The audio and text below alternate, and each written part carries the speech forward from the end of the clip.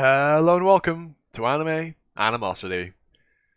And having last week done the seasonal rundown for summer 2021, it is time to say goodbye to the spring 2021 anime and give my retrospective thoughts on all the shows that I watched that aired in the passing season.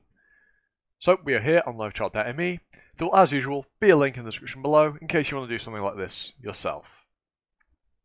Okay then, so first up we have My Hero Season 5, which I didn't watch. So actually, first up, we have Higa Hero. Now, as you can see, the last episode has yet to air as of me recording. However, by the time this is up, it probably will have. I have been really enjoying Higa Hero so far. I loved up until around episode, I want to say 9, where they did the whole Sayu's backstory reveal. That kind of missed a little bit, but it was still enjoyable. And then it picked back up in the past couple episodes. So yeah, all in all, I've really enjoyed Higa Hero. Not quite the best show this season. It lived up to my expectations of what I was expecting it to do, but it didn't exceed them in any way. But it was still enjoyable and definitely worth a watch if you were waiting for it to finish. Next up, Summer Spider So What. Didn't watch it last season. Well, last season I mean winter. I'm not watching it this season, so moving on.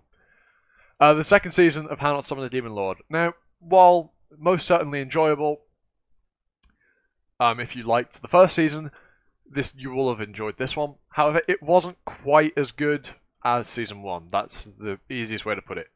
Not only is it shorter, being only 10 episodes, but it was also just, yes, it was How Not to Summon the Demon Lord, but it felt like it was lacking somewhere. Probably the ecchi, to be fair. There was a lot less of that. Yeah, I'm a sick fuck. Leave me alone. But yeah, it was enjoyable. Don't get me wrong, but definitely less so than season 1. So next up we have probably the second best show this season in Tokyo Revengers. Now, I absolutely love this show. I think it's absolutely fantastic. As I said, it's the second best one this season. We'll get to the best one in a bit. But truly, in all honesty, watch this show. By the time you're seeing this, there'll be the 12 episodes, the end of the first arc. I believe we'll be halfway through what we're getting. I think we're getting 24 episodes. So while it doesn't say that over here on live chart, I think I've heard that number thrown around. So it's going to be 24 episodes is what I'm expecting it to be. But it's absolutely fantastic.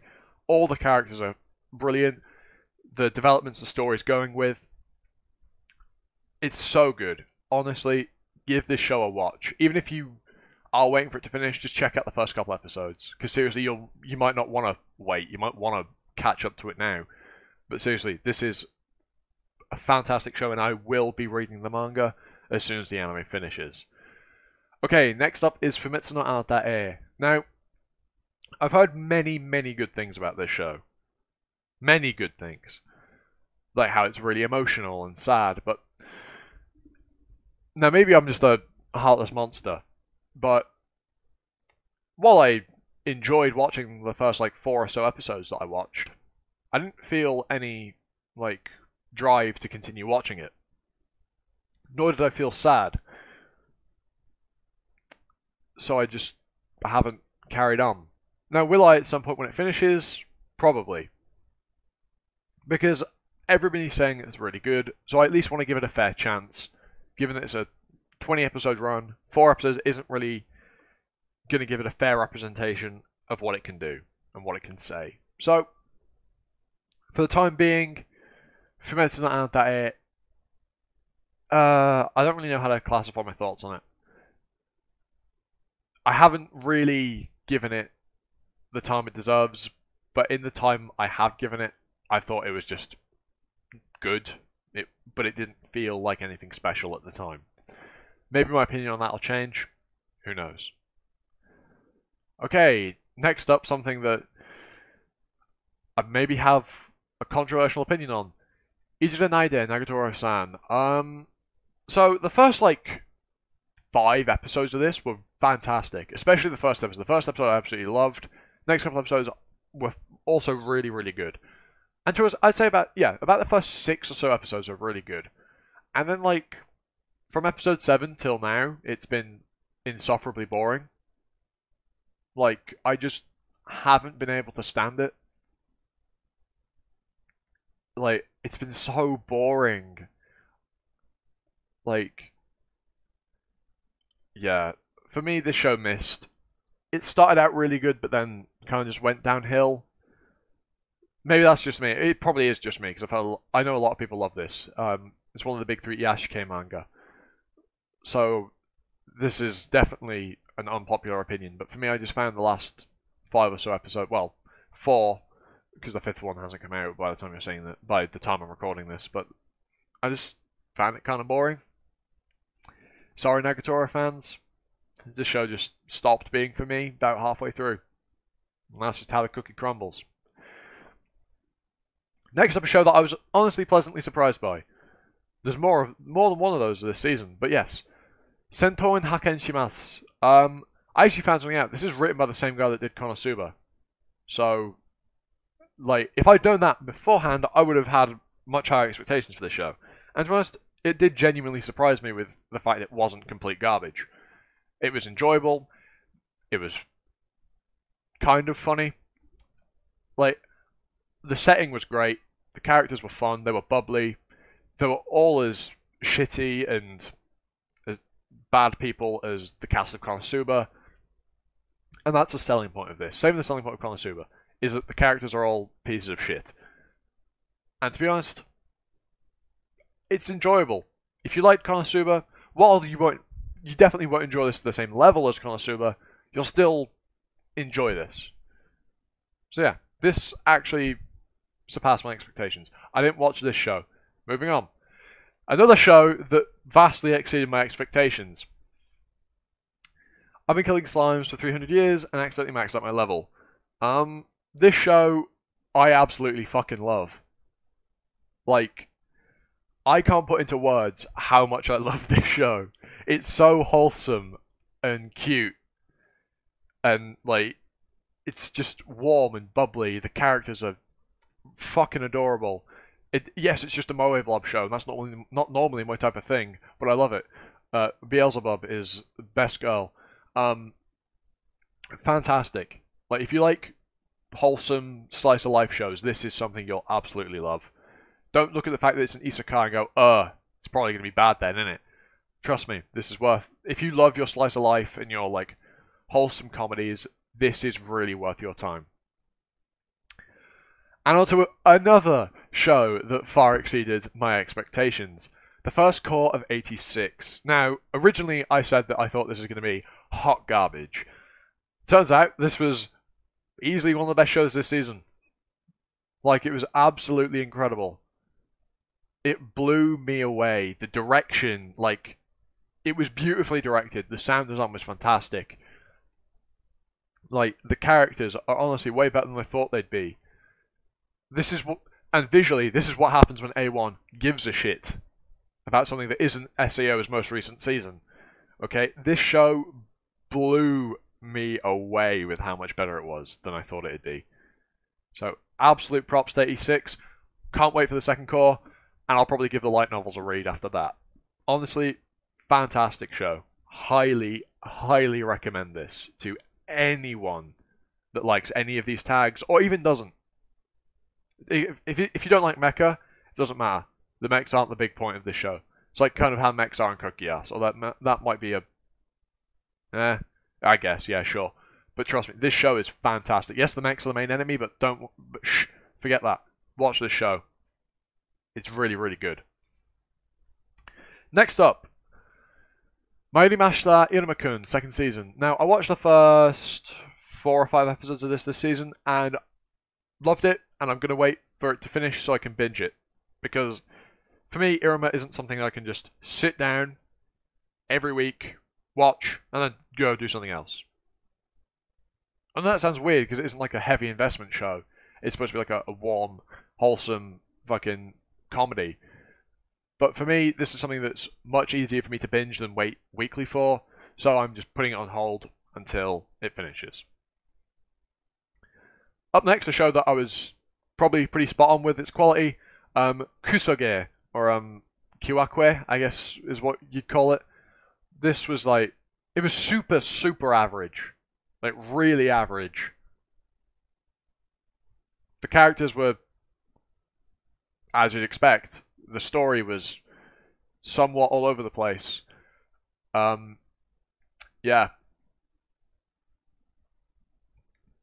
I didn't dislike it, don't get me wrong, but it was just really average. No one cares about Seven Deadly Sins. And now onto the best show this season. One that I even made a video on. Card on the top right. Vivi Flora Ice Song. I mean, what can I say? This show is just fucking amazing. It has the magic of Wit Studios animation, the story writing of ReZero, because it's written by the guy that wrote ReZero. I wish I'd known about that before going into it, because then I wouldn't have waited 5 episodes to start it. But yeah, this show is absolutely incredible, and the last episode hit so hard. That final song, oh, chills, motherfucker, chills. But yeah, I'm not going to touch on Vivi much. Give this show a watch. I've already made a video on it. If you aren't convinced, go give that video. It's not a fantastic video, but go give that a watch. Seriously, this show, incredible. Okay, next up is Osana Najimi. The love comedy where the childhood friend doesn't lose. It's been, to be honest, it's not been bad. It's been alright, to be fair. As I originally said, I love the character design. I think the characters are really bubbly and cute. But to be honest, for the most part, that's all it's really got. Yes, the romance, like the harem aspect to it, is there and it's kind of interesting. But does it live up to, you know, what it... Does it meet... I don't want to say expectations, because I didn't have very high expectations, because I knew nothing about this, but I feel like it falls short in some aspects that it definitely could have not fallen short in if it had just tried a little bit harder. So, the show is enjoyable, it's a nice harem, but I think it could have been better if it had been, like, refined just a little bit more. Okay, next up, 2 shows that I said I was going to watch, but then due to predicament of trying to watch them in Shaman King and in Zero, I haven't. Okay, moving on to Koikimoi. This, honestly, another show that I undersold. Honestly, it wasn't bad. Was it exceptional? No, not at all. Did it feel low budget? Yeah, but for some reason the voice acting just sounded off. That's one thing I really have to say, but the voice work sounded off. Now I don't know if that's the director's fault, the voice actor's fault, the software they used to record the voice acting. I don't know, but something about it felt off. But it was cute, somewhat wholesome. I did honestly enjoy watching this show every week. So if you want like a wholesome romance, go right ahead. It was honestly pretty enjoyable. Now, Fruits Basket is a show that in the past couple of weeks, well, I say past couple, last week, I binged all of the first 2 seasons and caught up to the final one. And I am now patiently waiting on that episode 13. And all I can say is, holy fuck, Fruits Basket's fucking amazing. How many times can I say fuck trying to describe how fucking good Fruits Basket is? Because honestly, this show is amazing. If you've ever thought, shoujo is like, it's for girls, why should I watch it? Watch Fruits Basket, or Kaichimo Maid-sama. But Fruits Basket, fuck me, it blew me away. I originally watched the first episode many, many, many months ago, and just didn't carry on. But then I watched the rest of it, and it just... Well, I'm sure you can gather how much I enjoyed it.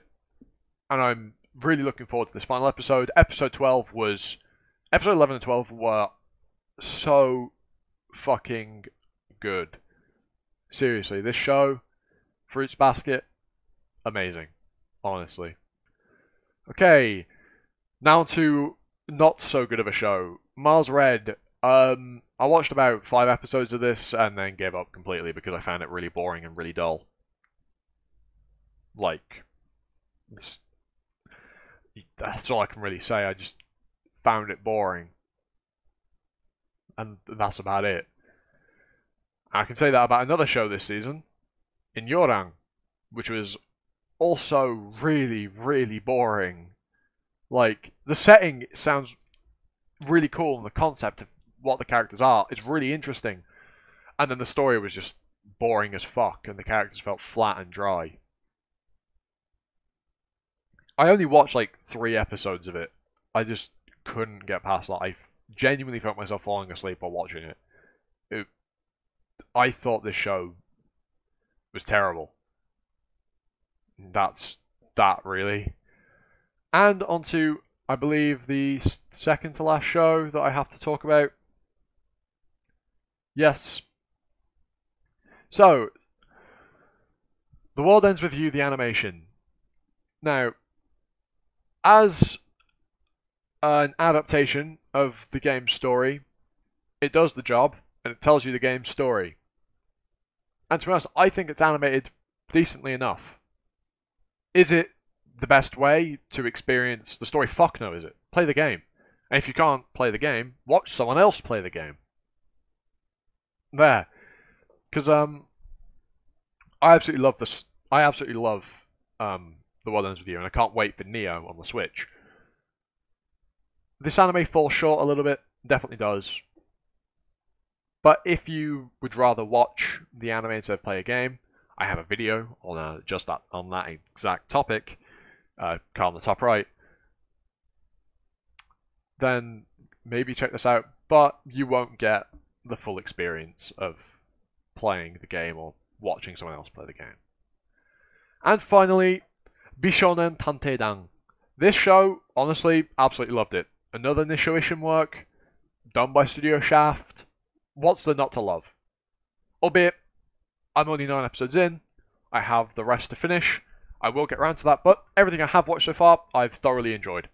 This show, if you like Nishoishin's works, like the Monogatari series, Katanagatari, Kubikiri Cycle, give this a watch. Because it's really good. If you like Shaft, give this a watch, because it has all that Shaft flair. Like, this is genuinely really good. I would recommend this to anyone that likes Nishoishin or Shaft. And yeah, that's all I've really got to say on the topic of Bishonen Tanteidan. And with that, we come to the end of the Spring 2021? The Spring 2021 Seasonal Rundown Retrospective. And what a season it's been. Not quite as good as the absolute titan, no pun intended, season that was winter, but still good nonetheless. And with that out of the way, I've been Animosity, you've been you, and I'll get you all next time for another video. Ta-ta for now.